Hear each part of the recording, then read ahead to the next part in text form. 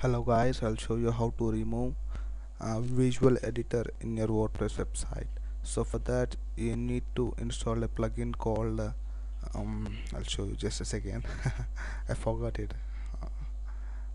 I think it's okay, Disable Visual Editor WYSIWYG. So once you install this plugin, you go try to add some page. So here you can see visual and editor, you can see the both things here. So disable this once you install the plugin. Disable once you install this disable visual editor and WSYG, you can see to the right, you can see visual editor. So simply click on this, publish it. You can see this will be removed from here.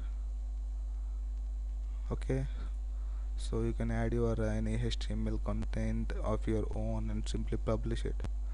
So I hope you understand guys. Please subscribe to my video. Thanks for watching.